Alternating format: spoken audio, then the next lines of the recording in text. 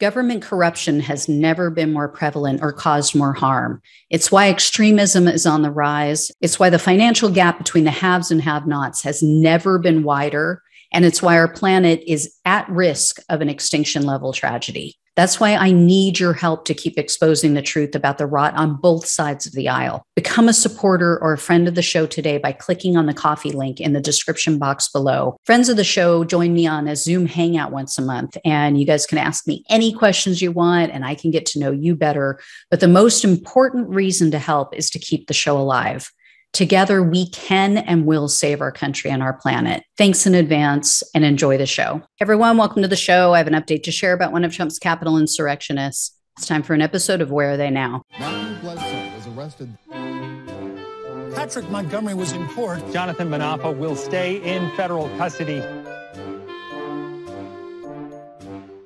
No, I don't take responsibility at all. So former Proud Boys chairman Enrique Tarrio wants to ditch his attorney and represent himself in court.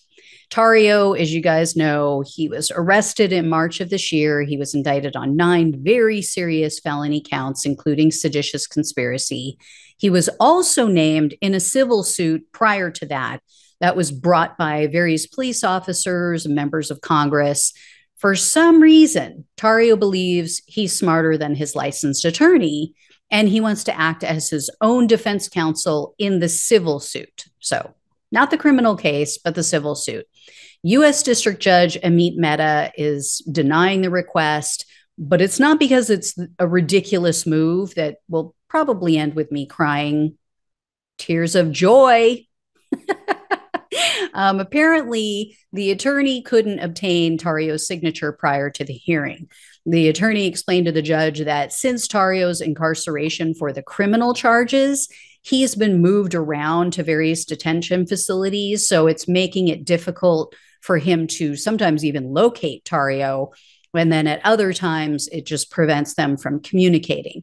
So the judge wrote in his order, quote, "Should counsel not know of Mr. Tarrio's detention facility, he may contact Chambers to inquire." So we'll see what happens with this. Most of the time, the judges allow it that I've seen in these cases.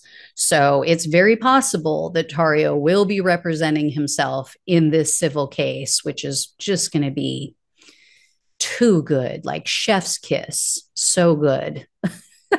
So anyway, guys, I'll keep you posted. Thanks so much for watching and listening. Take care, and I'll talk with you soon.